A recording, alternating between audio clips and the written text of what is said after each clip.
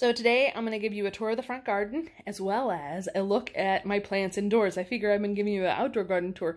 Why not show you some of the potted plants I have indoors? And I'd be curious to hear what potted plants you have, what you like, because I'm just beginning to get to know the potted plant thing. So here we go. Because the sun is shining so bright right at this moment, we've had 2 days of rain and more coming. I wanted to show you how beautiful these calliums are. Look at, I shouldn't chew on my pen. Look at these beautiful, beautiful petals. Like I said, flower fireworks, gorgeous. And I really, really love how these little things that are about to pop out, how they just kind of look like ballerinas doing pliés or something. Like, they're just so, so pretty. And these are more pink, and then those are more purple. I hope you can see. I'm gonna get close to them too. I have a place where I feel safe putting my foot, but now it looks like it's filling out, so maybe I'll just reach as close as I can. So I took notes on things I want to say, so I have a notepad under my arm. I'm gonna set that down for a second so I can reach closer and get you in to see these gorgeous, gorgeous. I mean, just how stunning are these guys? They're just so pretty. And they're pretty tall too, I will say. So I was visiting my parents last weekend. It was my father's birthday. And I stopped at the local Walmart. And boy, inside it was so horrible. So many plants were dead. But I found these Celosia. Oh, the light isn't shining on them, but they're just gorgeous. They're a type of, I think they're related to the coxcomb. And I just love sort of that velvety, look at that. I love that velvety look to a plant. That's just like, makes me so excited. So I have yet to figure out where I'm going to put them, probably in the flower bed somewhere. But yeah. All right, on to the tomatoes. If you recall last week, this beautiful yellow pear tomato plant was only this tall. I swear to God, it was only that tall. It has grown probably a half a foot just in 1 week, and that's because we had rain midweek, and then we had rain yesterday and some rain today, and it's just, they've taken off. I've also transplanted up the blackberry plants I got. They're not in big enough containers for them. In fact, that one pretty much only sized up maybe like 4 inches on either side. That was the biggest container. But you know, I'm not going to put them in their permanent location this year. I really don't know where they belong. Probably along the house on the front, but I just need to make a decision on it. So for now, they're going to be in these things, and I just hope they last the summer and the winter, and I might have to move them to another location so that they don't interfere with the tomatoes too much. But yeah, that's the blackberries. Look at these tomato plants. They're massive. And the baby tomatoes are growing quite a bit. Last time I showed you, excuse the finger there, I showed you the tomatoes, and come on, focus, you can do it, there you go. You can already see, these are the zebra. I upgraded my label so you could read them better. And you can already sort of see the stripes they're going to happen. They're going to have like a lighter green and a darker green stripe to them. They also sort of have a pointy bottom, which I noticed is different than the Cherokee tomato plant, which I'm going to find. Where is my little one? He's down near the bottom. Okay, here's the Cherokee tomato, and you can see it has sort of more of a flat bottom, and it's definitely got more of this sort of indented top, which is sort of the signature of the Cherokee tomato. And already it's just like so much bigger than the zebra tomatoes. I'd say they're probably, just this one is probably like twice the size. My Gardener's Delight tomatoes are doing just great. They're looking beautiful. I hope they start turning colors soon so I can pluck them, but I see there's a set up here growing as well as down here, so hopefully I'll have lots. Now I do want to tell you about a concern I've had, which is the leaves are curling and they're kind of small at the top, and I am worried that I have curly leaf disease on this plant. I don't know if it's pesticide drift. It could also be because there's been strong winds. Typically, I've heard when extremely strong winds, which we've had around these storms, happen, that you end up with leaf curl. I can tell you, I've been watering these plants plenty, not too much. I've been waiting till the soil is dry, but not so dry that they droop. So, but you can see, they're still curled, even though it's been raining for 3 days. So, I'm really not sure what to think. But, I will add this. They are continuing to flower. They've had this curly leaf issue for quite a while, probably a few weeks. And they're continuing to produce flowers, so I hope that's a good sign. Oh, a mini bee. Can you see him? Where'd he go? Where'd my bee go? I just saw one. I've had mostly tiny bees visiting the garden. There he is. Oh my gosh. Can you see him? Where'd you go, buddy? All right. I've had mostly tiny bees visiting, but today I saw a couple of wasps or hornets, and I can't believe it. I was excited to see wasps or hornets. Crazy, right? So I'm going to make a prediction about this mystery tomato, and I think I'm probably going to be wrong, but based on the description I just gave you of the other tomatoes, remember the difference between the zebra and the Cherokee? This, oh, get out of the way, leaf. This looks like it has a flat bottom, right?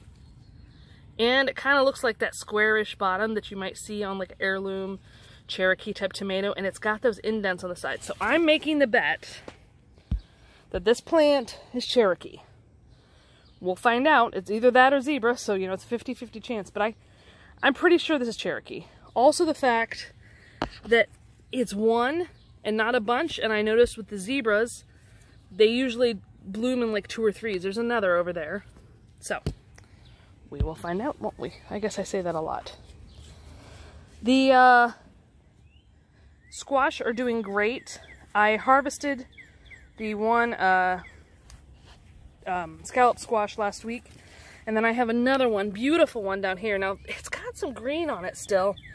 Tell me, if it's got some green on it still, does it just need more sun? Is it okay to eat now? Should I harvest it? I mean, look, this sucker's getting big, and I don't want it to get so big that it won't, you know, the skin's still soft. You can see the indent there just from my fingernail, which I have almost none, but the skin's still soft. So I'm not sure what to do. Tell me what you think. And I've propped it up with a bottle so it's not sitting on the ground, because I knew planting 2 zucchini, 2 squash in the same container would be a problem. But they're kind of solving it by one of them leaning over, and then I've trellised the other one up so it gets sun. I was very excited that my crookneck squash is finally starting to bloom, and it looks like in a day or two, this yellow crookneck, we might have the blossom for the actual fruit blooming. We have the male here, but we might have the actual fruit. I have a couple of zucchini growing of decent size. This one is doing pretty good. I keep fighting fighting the slugs off of it, but it seems to be doing all right. And I have 2 more growing in here. This one's getting decent size, probably can harvest in 3 or 4 days. And that one I hand pollinated with another squash blossom. I've been fighting off the cucumber beetles, and I think I'm winning, if you've seen the last videos I've done. And if you just look back from the last videos, you'll see a color change in the leaves here. This plant had a lot of yellow leaves. It really wasn't looking healthy.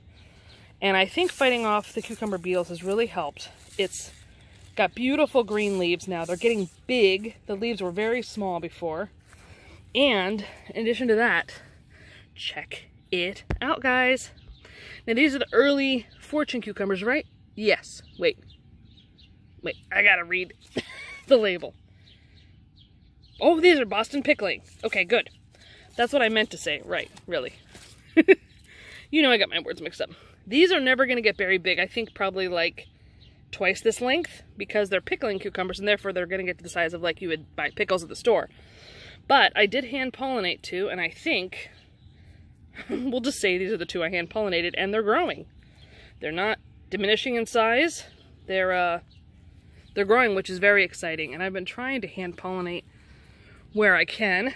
And I know it's nerdy, but I'm actually really excited that this guy is doing its own tendril around the arm here. The other cucumber is doing all right. It's not doing fantastic yet. it's been having problems, and it's still got some yellowing. The leaves are starting to grow out. It is putting out consistent blossoms, and I have seen a lot of bees and flies and other pollinators out here, so I'm just hoping that we'll see a lot from it. I haven't seen a lot of growth from my eggplant, and it is getting some sandfly damage. You can see the little holes there.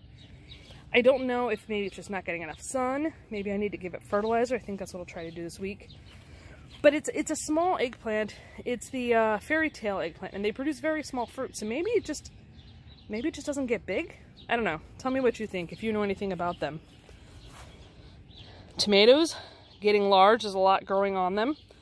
But my happiest thing about over in this area of the garden is, look guys, my first pepper, and it's a shishito pepper because this plant has been a little further along than the others, but it is, I mean, it's getting to be a decent size. I think probably in a week, I mean, I don't know for sure, but I think in a week I can harvest it. Oops, did I just put a hole in it? Well, either way, I'm so excited. And I'm getting good flowering on the others, including my Jimmy Nardellos, are starting to show some baby peppers there. And the lima beans are starting to not only trellis up, but now they're starting to flower out. And look, I had put another pole up to hold the fence up, and it decided to skip poles and then come back over. So that's kind of cool. I knew this would happen, but I am sad to say that cabbage worms are absolutely decimating my in-ground cabbage.